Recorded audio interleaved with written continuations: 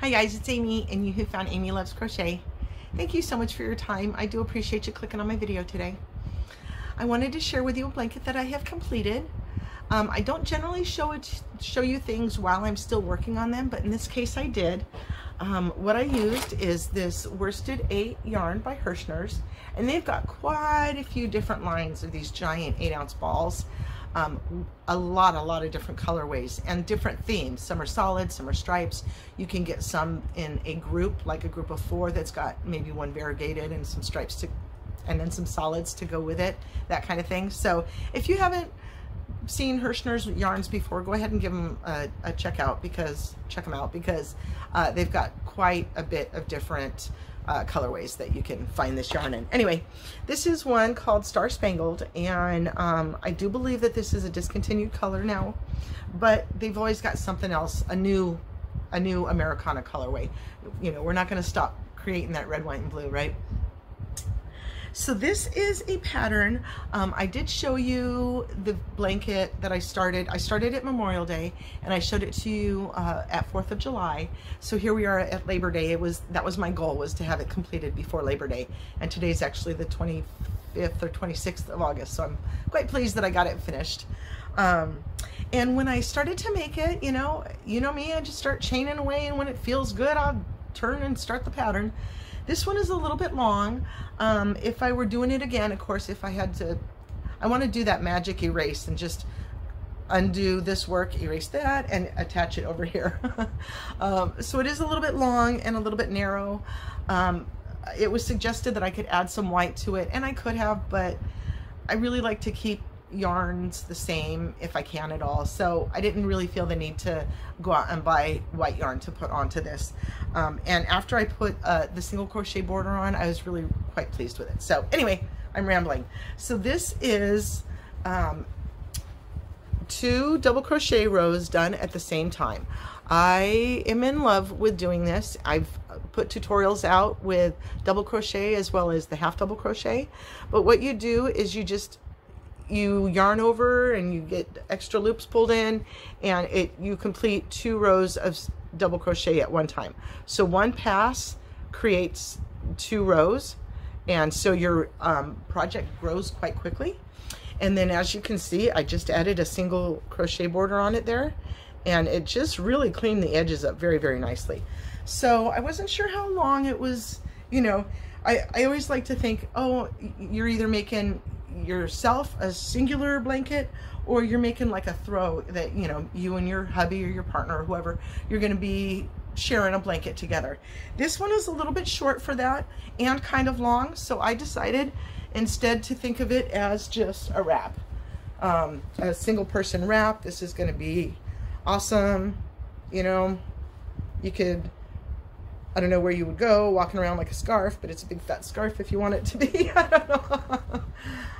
But it's, you know, people go out and do things in the summertime, and sometimes it's still warm in the evening, and maybe other people just want Americana all year long. So I really enjoyed the blanket. This was my, I kind of made this up to be the one that sat next to my bed that you just kind of do mindlessly. But then I had my goal to have it done by Labor Day, so then I kind of had to get cracking on it these last couple of weeks.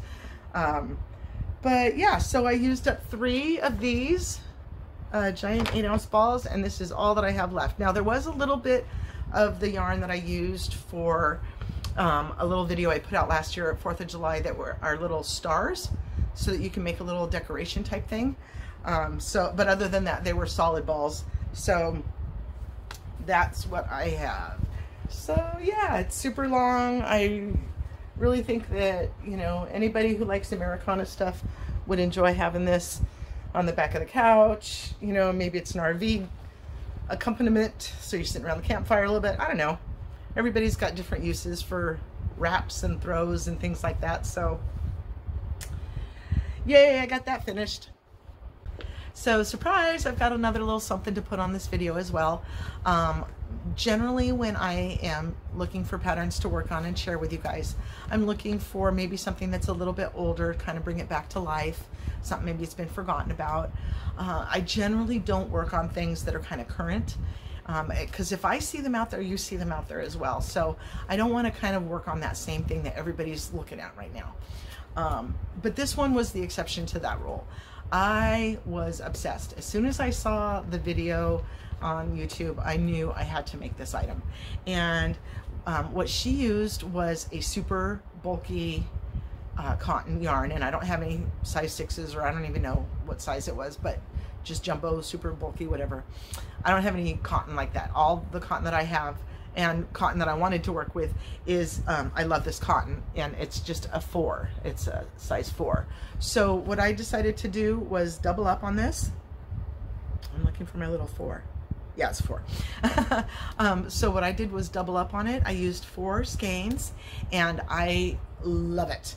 I definitely want to make another one. It worked up really, really quickly, and this is one of those that once you make one and you see where you want to make the adjustments, to make another one with those adjustments is going to be easy breezy. So I am really super excited to show you.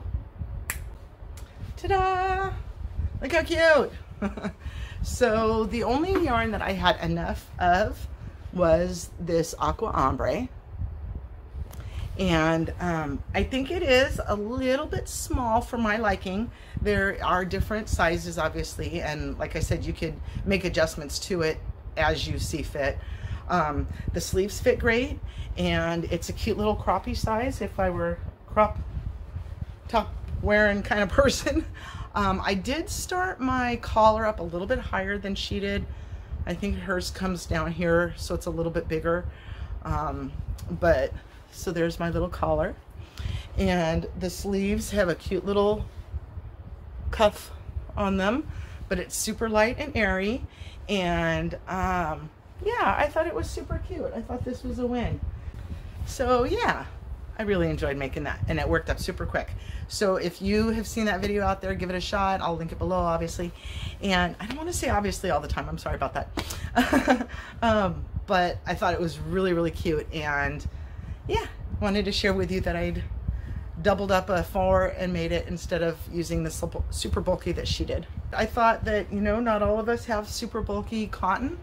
I don't see it a lot at the store. Maybe I'm not looking for it. But I liked the idea of doubling up on my 4 worsted weight, and thought that this was a really great use of this clearance yarn that I got. So yep, 4 skeins, and I got this cute little crop top. Crop cover up at that, you know? Yay! So give this pattern a shot if you haven't already. Double up on a couple of cotton strings, and I used a 5.0mm hook, and there you go. Alrighty guys, I hope you enjoyed sitting with me today. Have a wonderfully blessed day. Have a safe holiday, and please come back and see me again. Thank you. Bye-bye.